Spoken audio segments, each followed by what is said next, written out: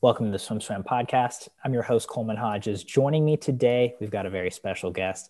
She's a 2016 Olympian. She is an NCAA All-American from Stanford, and most recently, she was a member of the LA Current in the 2020 ISL season. Today, coming to us from Coronado in California, we are talking to Andi Murez.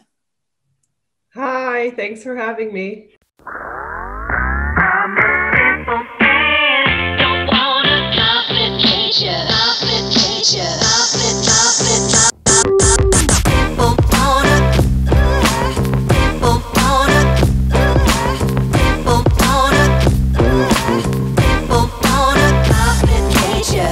Thanks for being on the show. I'm happy to sit down and talk with you. Like I said, you were a pretty pivotal member of the LA Current in the ISL season. And I want to start there. 6-week Budapest bubble, pretty unique situation in terms of, swim meets and how things like that go. Heading into the ISL and the Budapest bubble, what were you expecting and where were you at just physically and shape-wise? Yeah, I was really excited. I had gotten back to San Diego in the fall, like in September, late August. And so I felt like I was training really well and super excited to be finally racing again. But I had no idea what to expect. I mean, I was a little skeptical. Like it seemed crazy to go traveling with the pandemic, but it all turned out really well. Yeah, to give our listeners a little bit of context, you made SwimSwam's list of 10 swimmers who broke through in the 2020 ISL season. I mean, you made a really big impact for the Current. And as you moved through that 6-week training camp along with meets, can you just break down kind of your experience, mostly in the pool, of how you progressed during that period? Yeah, well, first of all, thank you for that recognition. I was very happy with how I did, but it's also nice to hear from others. So yeah, I think we kind of thought of it as a training camp. So go there, get the first meet, get back into racing, and then just try and improve every week. And I particularly liked how our schedule lined up, that we had basically a competition every week. And so, you could still remember what you had felt from the competition before, and then, see the race analysis, and then go and try and change something the next time. And take me through that first competition of just how long had it been since you raced, and were the pre-race jitters a little different than maybe they normally were? Yeah, the last time I raced was in Des Moines at the Tier Pro Series. Yeah, so it was, I think, March, like a week before everything shut down. And I had swum really well there. But then we transitioned to, backyard swimming. I fortunately have a pool at my house in LA. And so I was still able to touch the water and do a lot more dry land activity for the first few months. And then I went back to Israel for the summer. And I'm actually in medical school. And so I did my psychiatry rotation. And it was kind of nice to sort of have that to think about, and so I was training once per day during that time, but I felt like it was a really solid training. And when I went to the pool, I really focused. So going into ISL, I felt really prepared. So that seems like a good balance of definitely taking a step back from the normal, training routine of, I don't know, 9 to 11 times a week, sessions a week, whether that's in or out of the pool. But you still got to keep your feel, keep the touch. Medical school, balancing that and swimming, I want to get to that in a bit because I didn't realize that you were doing that as well. But so you get your first race in ISL under the belt. And then how do you progress forward? Were there specific changes you were kind of, okay, I can do this better here, I can do this better there? Yeah, definitely. I think one of my focuses, and I think even the team elite pros that were at ISL, was the turn work. Just because it's short course and we had been focusing long course, because we thought we were leading up to the Olympics.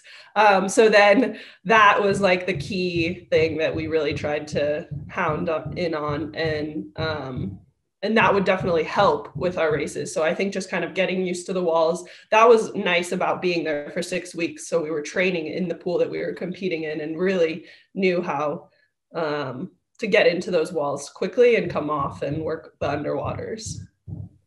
Yeah, and then just being a member of the LA Current, of a team like that, maybe in the pool, but also outside of the pool, how did that affect just kind of you emotionally and mentally during those 6 weeks? I thought it was really fun to be back on a team like that. You know, I graduated from Stanford in 2013, so had been a while, but I always loved being on relays, and I think that's really where I swam well during the ISL.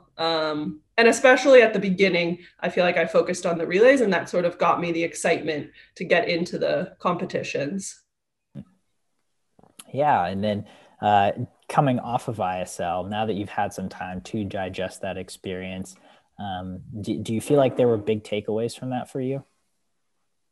Yeah, I mean, I thought it was really fun. I think the whole like racing more often and really practicing racing, I think that I've taken that and sort of trying to do that more in practice, you know, get up on the blocks with a suit on and just practice what it's going to feel like to swim that 100 freestyle. And then, yeah, I mean, the team environment was super fun. And so just kind of holding on to that and trying to keep that in practices as well. Yeah, so you said you mentioned that 100 freestyle, and I mean throughout your career you've swam 50, 100, 200 freestyle. You've won some medals in backstroke internationally, but I'm guessing your emphasis has been more on those relay length freestyle events. Heading into this Olympic season, do you have a focus of events? I know in ISL you won the 200 free in match number 5, but you had mentioned that 100 freestyle. Is that going to be the main focus event for you long course? Yeah, so long course 100 freestyle. I mean, I still swim the 50 and the 200, and both of those are great for training. And we'll just sort of see because, you know, some years I feel like my 50 is better, some years my 200. So I'm not, you know, only focusing on the 50. It would be nice to swim a few events at the Olympics. And the I feel like the 200 freestyle short course is similar to the 100 free long course. So that's also was nice to sort of focus on that and sort of think of it as like a good training for the 100 free long course. That makes perfect sense. And I think a lot of people will, say similar things. 200 free short course or short course meters, short course yards kind of translates well to that 100 long course meter freestyle. So backing it up a little and going off from just ISL, I mean, you're 29 years old, which is young. I would say I'm 29 too, but for swimming, you've been in competitive swimming at a very high level for a really long time. When did you first you kind of know that you were a swimmer or really get into it at a high level? Well, I would say that I started like seriously at age 12. I mean, you know, like if we're going like age group when I really got into swimming and started loving it. But I think so. I was on the US junior national team, I think when I was 17, like that senior year of high school. And then I was also part of the World University Games at the end of college for Team USA. And then after that, in 2014, I moved to Israel and decided to join their team. So I would say probably in college was when it sort of all began. Okay. And were you born in the United States? Yeah. So I was born in LA, but both my parents are Jewish. And I competed in the Maccabiah in both 2009 at the end of high school and then also in 2013 at the end of college.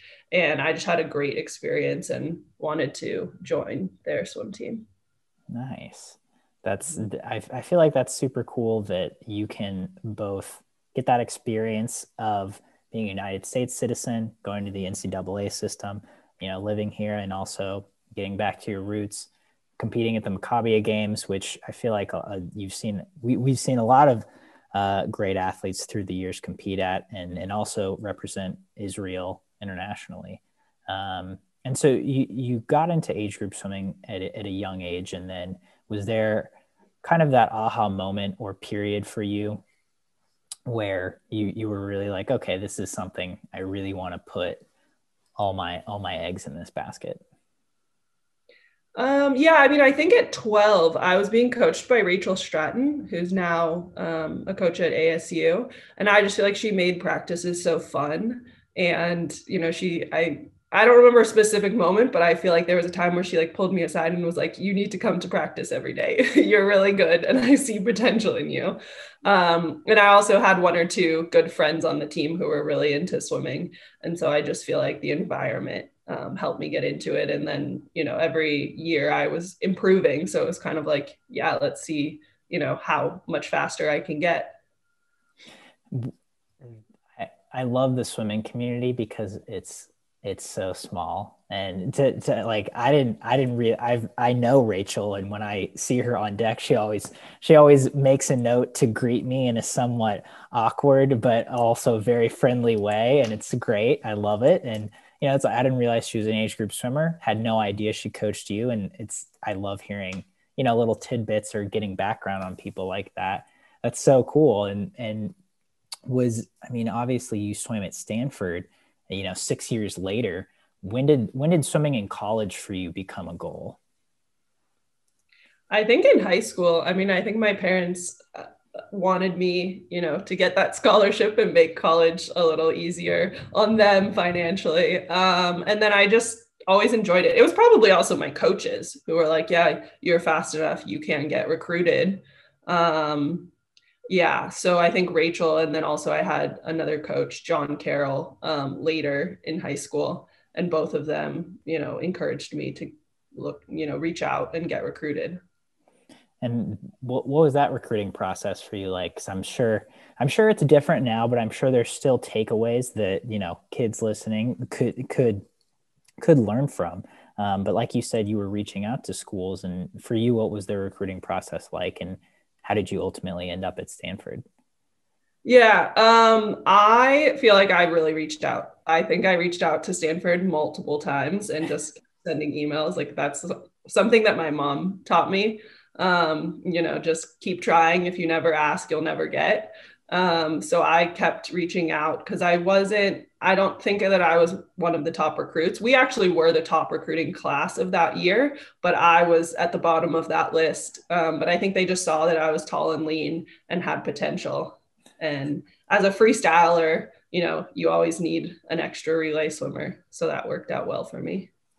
Was Stanford at the top of your list for you, academically and athletics wise, and or did that just kind of end up falling into place?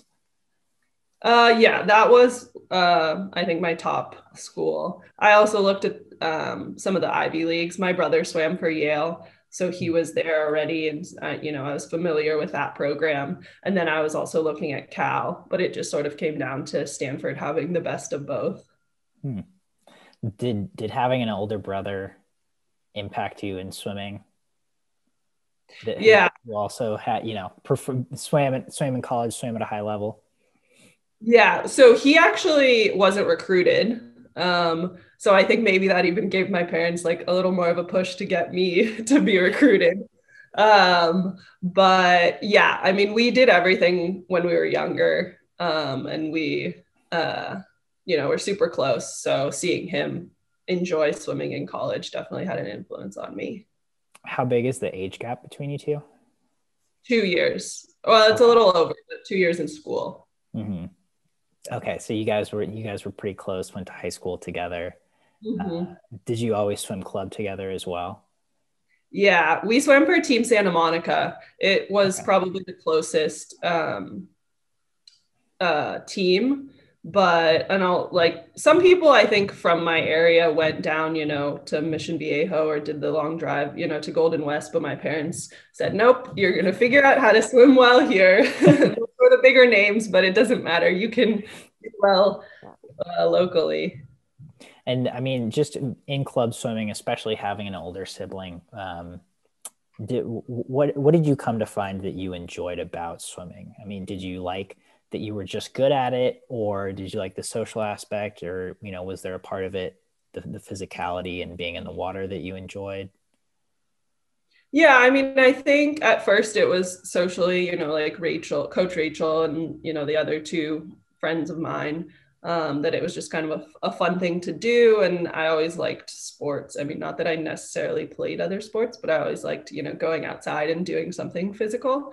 And then, yeah, I think just sort of improving and having that success as a young swimmer then helped me sort of have that goal oriented sense and always wanting to see how far I could go. Yeah. And so, you make it to Stanford, you get there, and was that a culture shock for you? Just, I mean, the transition from high school to college, I think is a big one for a lot of seniors in high school. What was it like for you? Yeah, it was pretty hard, going to a school with such a reputation and a lot of fast swimmers on the team.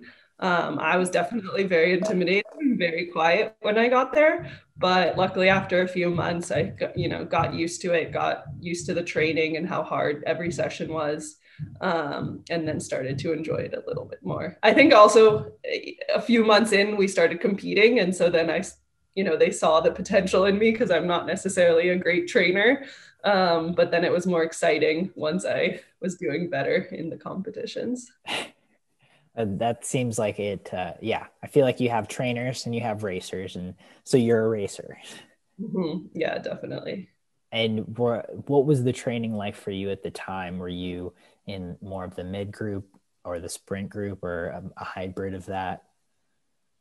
Yeah, this is bad, but I have to like really think about what it was like at the beginning. But yeah, I think I was mostly sprint. There were definitely days when I would go into the diving well and do sprints, but then also sometimes would be thrown into mid D so that I could work for that 200 freestyle. Was there a particular time in that freshman season you remember that was stands out to you as being challenging, or testing your will, or really pushing you to the limit? Well, I do remember during Christmas training, we, at least during my time, would stay on the Stanford campus just because we had amazing facilities and good weather normally. So why not stay? But this particular day, it was pouring rain. And I just remember, like, I don't even remember what the set was, but it was a struggle. And I think our coaches, were getting frustrated and getting angry, or, just trying to push us because we were struggling. And I just remember it was like the whole entire scene was not a great experience. But, we came together as a team and sort of, stood up to the challenge. And I think that was, now it's nice to like look back at and laugh at. For sure. Yeah, I'm sure at the time, maybe not the best experience, but like you said, good to look back upon. And then, I mean, when you look back at your time generally in Stanford now, are there things that stand out to you? Yeah. So I think junior year, I was on to winning relays, the 200 and 400 free relay. So I think those moments definitely stand out. And I just remember our little huddle before the 400 free, last event of the 3-day meet. And well, I guess now it's 4, but whatever. At that time, it was 3. It was 3. Yeah. And I just remember our senior Betsy Webb, saying like, just have fun. I know that there's so much stress on us, but I just want, like, this is my last race. I want us to just have fun. And I remember Maddie Schaefer and I looked at each other and just kind of smiled, like, we're so nervous right now. Really? How are we supposed to have fun? But it like gave us something to laugh about. And I think that relaxed both of us. And then we went on to win. And I think break the American record in that one. I think that's correct. From what I'm reading, yeah, the U.S. record in the 400 free relay, you guys were 3:10, which is pretty speedy. And then, like you said, you won the title in the 200 free relay as well. I mean, was that just a great? Was there a great team chemistry that junior year for you, or for you personally, did something really click and fall into place for you, or both? Yeah, I think so. It was Maddie, me, Sam Woodward, and Betsy. And we kind of knew that that was going to be the relay. So I felt like we were training together really well, and like, knew that we had a shot at winning and sort of had that as the goal the entire year. And would you, so that, are you saying that kind of motivated you in just in terms of training that whole year? Yeah. Yeah, I think so. Also, that was my junior year, and sophomore year, I hadn't done that great. So I, had the sort of sophomore slump, as they used to call it.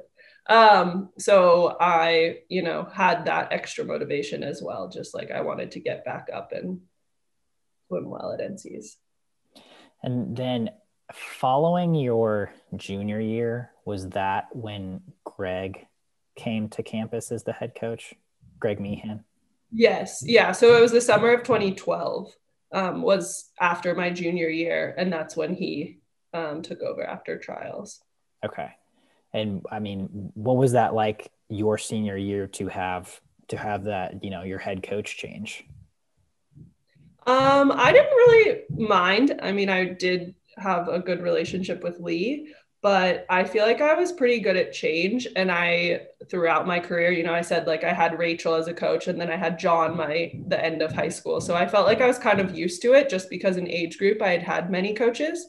And I always like hearing from different coaches, because I feel like every single one has a different perspective, and not necessarily that they have something different in technique or style of racing, but that they might just say it in a way that clicks a little better. So I was sort of excited, and then there was nothing I could do. That's what had happened, so I just sort of went with it, and it was a really good experience.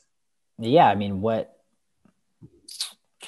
how would you compare that to your other 3 years, just in terms of what did you take away from that year, especially being a senior and I'm assuming a leader on the team? Yeah, so I think just because there were, about 24 girls, that I feel like we kind of created a team. And I think that he did a really good job of trying to make that transition easier. So he sort of allowed the seniors to, not control a little more, but, have a bigger influence on the team. And so he sort of obviously still coached us, but allowed the team chemistry to come from us a bit more and step back and observe, and then, make his changes and do a little bit more the following years. Yeah. And I mean, did you appreciate that opportunity? Did you feel like you had more authority to kind of be your true self as a leader in that position? Yeah, I think so. I think it was nice, I guess, looking back now, to sort of take that position. But it felt very natural. Like it didn't feel like we were forced to be more of leadership, or, that he wasn't doing enough or anything. Like it felt like a very good transition. And so then you finish at Stanford. And then were you pretty sure at that point that you wanted to represent Israel internationally? Yeah, so I finished my eligibility in 2013, but I still had 2 more quarters left to finish school. And so I wasn't sure yet, but I figured that I might as well finish out my classes and then sort of figure it out. And so I did those 2 quarters and then studied for the MCAT, which was kind of like an extra quarter. That's the test for medical school. And then swam at nationals that summer. And then after the summer of 2014, sort of went home and had a lot of long discussions at the dinner table with my parents about what I should do next. And it just sort of felt like any experience I have next would be great. I could continue swimming, and this just sort of seemed like a great opportunity. There was a little bit of hesitation when you said long discussions at the dinner table with your family. Can you tell me a little bit about that and what options you were weighing? I'm guessing medical school was one of those options, as well as continuing to swim. Yeah, definitely medical school was in there, but it sort of felt like I could take a little bit more time to swim, and you can get a medical degree a little bit later, but swimming, it would be hard. You couldn't start it back up after medical school. So I was pretty sure that I wanted to keep swimming, just sort of that same mindset of like, I keep improving, so I want to see how far I can get. And then, yeah, I was kind of looking at some pro teams in the US, but there weren't really any at the time. So Israel seemed like a really good option, and they were super welcoming and happy to accept me there, and join the National Training Center. So that seemed like a great option. And I always knew, like if it didn't work out, that's okay, but might as well take, the risk and move there. Yeah. And I mean, did it work out? Yes. Yeah, I'm so happy that I moved. I just feel like I've grown so much also as a person, and learned about a new culture, learned a new language, learned so much more, and had amazing experiences. Yeah. So did you move there um, after the summer of 2014? Yeah, in the fall, in November was when I moved. But yeah, I went there for a short trip just to visit, a month or so before then. But yeah, Okay. I kind of just moved, and like looking back, I didn't know what I was getting into. Like I hadn't even talked to the head coach. I had only talked to other people. So I really had no idea what was coming, but it worked out really well. Yeah. So what did you find once you moved there in November? Especially it being, you know, a little under 2 years out from the Olympic Games, which I'm assuming was a goal of yours. Yes. Yeah. So that was definitely one of the big goals. It was an adjustment. I lived in the training center, which was convenient just because I didn't know my way around. I didn't know the language. So it worked well that it's kind of like the OTC, just that everything's inside. You have, gym, dining hall, pool. So yeah, that definitely made it easier. The head coach at the time didn't speak English, which was a struggle, but everyone else there knew English, and so I was always able to get help from other people. And now looking back, it was great because it forced me to learn Hebrew even faster. So yeah, it was definitely a struggle the first year, but it was great. I feel like on weekends, when we would have time off, I would go to different families' homes and sort of see what it's like to live in Israel and be part of an Israeli family. So that was nice to sort of travel the country and see that. Was there specific things that you picked up from those weekend family environments that, came to you as like the biggest surprises, or like, wow, I never would have realized this otherwise? Yeah, I think, well, the families that I saw weren't necessarily super religious. Like I didn't know exactly what it would be like moving to Israel. But I feel like because they're Israeli, they sort of like know their roots, and then aren't necessarily as religious as I would have expected. Obviously, it's definitely a spectrum, but especially I think in the swimming community, they aren't as religious, but they still go home every weekend and have big family dinners. So that's one of the things that I feel like I learned, was just like appreciation for family, and made me miss my family a little bit more, but it was still very nice to be welcomed into other people's families. Yeah, I would think moving, halfway around the world, after being in LA for your childhood with your family, obviously, and then being at Stanford, which is, 6-hour drive, short plane ride home. Was that a hard adjustment? Obviously, you had to learn the language, but just, the culture shock and being away from all your familiar people. Yeah, I remember the first few nights that I was there, I was jet lagged, and so I was, up in the middle of the night and able to call my family. Just because of the time change, it worked well, so that I was kind of comforted those first few nights. But then I was actually fine. I mean, I remember when I was little, I used to go over to sleepovers, and be away from my family at a younger age than I think most people. So I don't think I really had too much trouble with that And yeah, I think that I'm just sort of the type of person that like once I get to a place that I haven't been for a while, then I realize how much I missed it, but don't necessarily, get sort of absorbed in what's going on where I am. So Yeah. And so then, so you are able to make this transition. And how long did you end up staying there and training?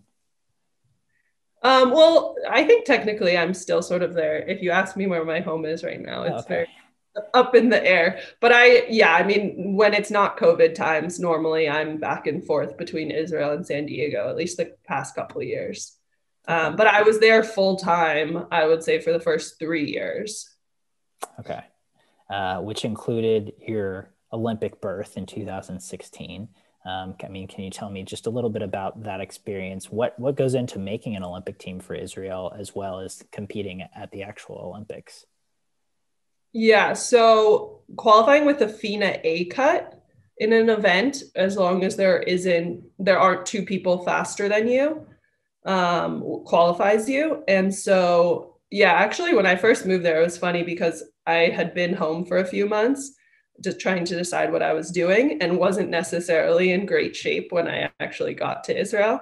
But we had our qualification meet. It was the first possible meet that you could qualify for, was in April of 2015. So it was only 5 months after I moved there. And I think even though like that was the goal to qualify, I think probably my coach was a little skeptical that I would be able to, get back into shape quick enough.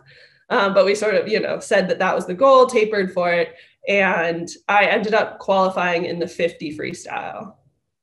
And I think sort of what happened was that I was relaxed for it, preparing for the 100 2 days later, and just, swam a really good race. So yeah, that was super cool. Then I was qualified a year and a half out, which definitely has advantages and disadvantages. I mean, I would say an advantage is, knowing that you're in, and then you can just train for the Olympics. But also a disadvantage is, okay, I made my first Olympics. Now I can chill a little bit more. And then also that summer, even though I had qualified for the World Championships time-wise, I wasn't able to compete because I was switching sport nationalities. So that was also sort of difficult once I had qualified for the Olympics, but didn't have a big competition coming up. But yeah, I mean, obviously it was nice. My mom had come out to the meet for April, and so she saw me qualify. It was a very, very nice surprise. I can imagine. I mean, that's awesome. Making your first Olympics with your mom there that's great. So did you end up swimming just the 50 at the Olympics, or did you end up qualifying for other events as well? Yeah, so that summer, instead of going to World Championships, there was Israeli Nationals, and I qualified for the 100 free there.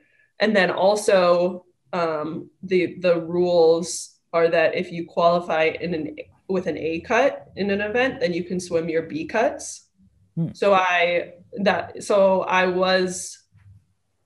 had the B cut in the 200 free as well. And then the other very exciting thing was in 2016, we qualified our 4x100 free relay. So we also had that. And it was the first time that Israeli women had a swimming relay in the Olympics. So you not only made your first Olympics, but you also made history at your first Olympics, which is super cool. And then you go to the actual games after having not had a major international meet in 2 years. And can you tell me a little bit about that experience, especially with that? I mean, that's a lot of events to swim over the 8-day meet. Yeah, so we have European championships. They that's right. In the Olympic year, there's Europeans in May. So that was really nice to have that as, like a practice. And I think, so the week before the Olympics started, we were already in the village, and I got sick. I actually had sinusitis. So I was in bed for a few days and didn't feel my best. I didn't even compete in the 200 because I didn't think that I had, the energy for that. But I was like, it was still fun to swim in the 50 and the 100. And one of the cool things about the relay was that when we qualified, I went 53.4, so went really fast, way faster than my best time. But then, and when we went basically the same time in the Olympics, which means that the other, and I swam, I don't know, like 54 high, 55 something. So the other girls sort of picked up the slack and swam fast. So that was a nice little part of the Olympics since my other events weren't that great. Sorry about that. What does sinusitis entail? So it was like a cold, but it just got a little bit worse, like sinus infection. Gotcha. Okay. I feel like as a swimmer, I used to get sinus infections all the time. I feel like probably a lot of swimmers get sinus infections. Yeah, I mean, looking back, I should have been in the pool a bit more and not like when I get sick, I like to just sit in bed and wait for it to go away. But when you have no option and the Olympics are about to come up, it would have been better to just sort of push through it. So now I know. And for anyone out there, I think that's the better way to go. Good advice, especially a week out from the Olympics. Yeah, there's nothing you can do, and you're gonna eventually get over it. Of course, I started feeling better, the day before it started, but then I had sat in bed for too long, so it wasn't ideal. That totally makes sense. And so then after the Olympics, when did you start training with Team Elite in some capacity? In 2017, I think it was January of 2017, David came over to Israel. It had already been announced that he would be, I think it's called technical director of Israeli swimming, but basically just help improve our program.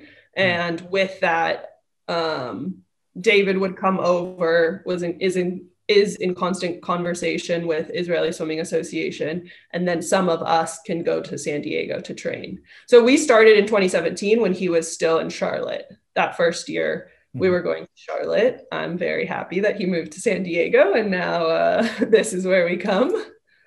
Seems like a much nicer training location. Yeah, and also super nice that my parents are only 2 hours away, so I can visit them as well. Didn't even think about that, but that makes total sense as well. Yeah. Nice. And so were you a part of ISL in the first season as well? No, I was signed up to be, and I was supposed to, but I got injured 2 weeks before, so I wasn't able to participate. Okay. And I mean, just you go, you hit a lot of milestones after 2016, just in terms of your career. You had swam it collegiately, NCAA champion, NCAA All-American. You were an Olympian now. Did you just feel like there was still more improvement to be made? What was motivating you after those Olympic Games? Yeah, I think time-wise and also even like place-wise, I'd been to the competitions, but I wanted to do even better at them, semifinal, final.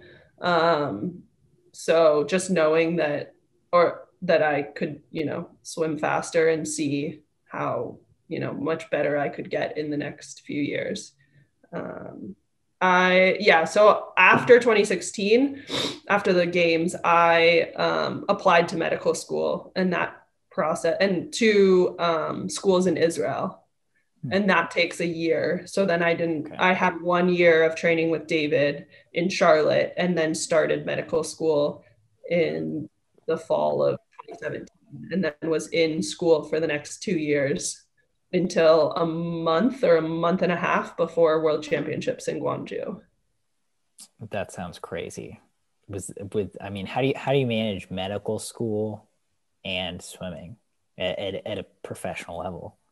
Yeah, it was hard. I think at the beginning, swimming was sort of put, in the background, and I was really focusing on getting into school. And then once I kind of got the hang of it, I would, focus on swimming more. And luckily, the school year would end by June or July. And then, the big competition, whether that first summer it was European championships in August, and then world championships were in July. So I always had like a month to really hone in on swimming before the big competition. But I definitely didn't do as well as I wanted to in Europeans and worlds. But it was a good, like, it was a bit much, but also it was nice to sort of have something else to always focus on. So when I was having a bad day in school, then I had swimming to sort of relieve that stress, and vice versa.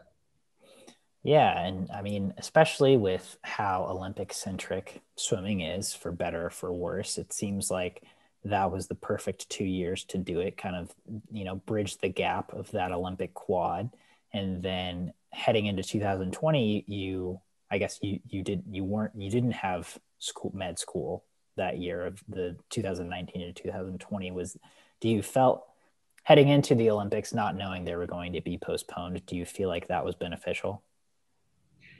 Yeah, so I think having that year leading up to the Olympics was good, but I think like ideally I would have 2 years. So this actually worked out really well. A lot more time to prepare. Yeah. Like I said, I was injured. I had a concussion in the fall of 2019, and that took me a while to get over. So I think the combination of already not being trained for the past 2 years and then having an injury for a month and a half, what was going to be hard leading into Tokyo.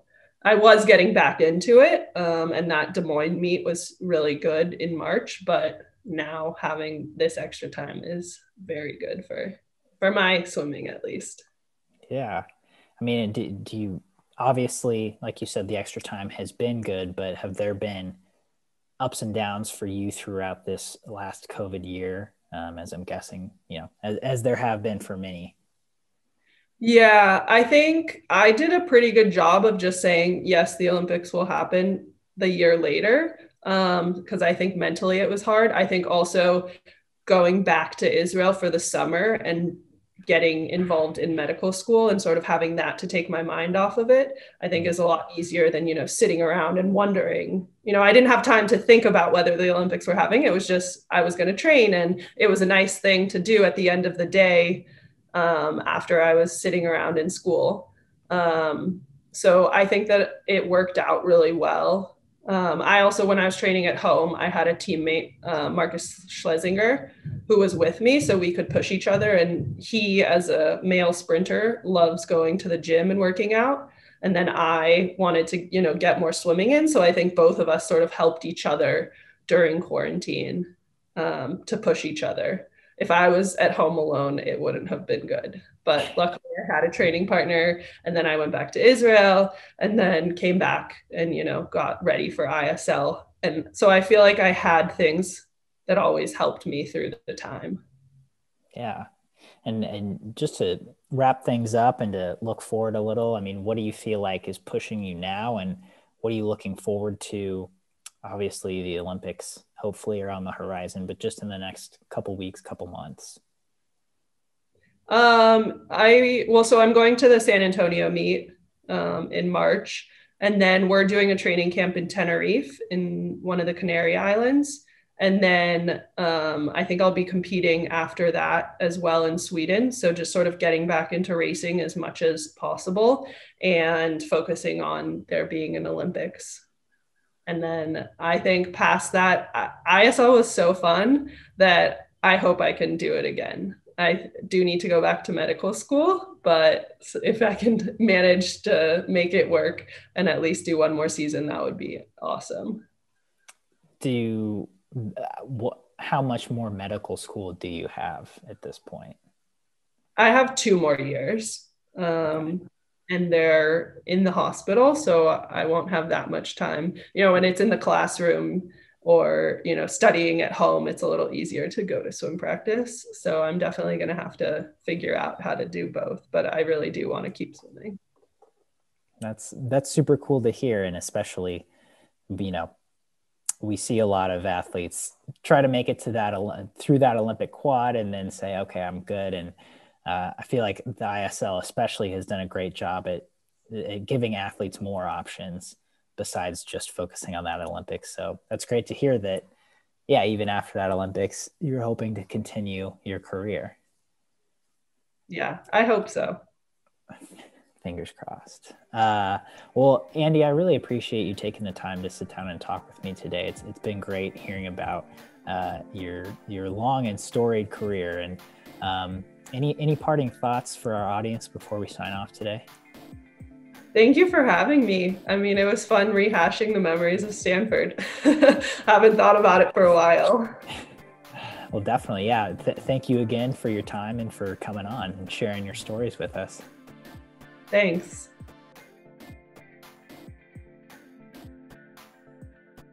You've been listening to the SwimSwam podcast. Stay tuned for new episodes every week.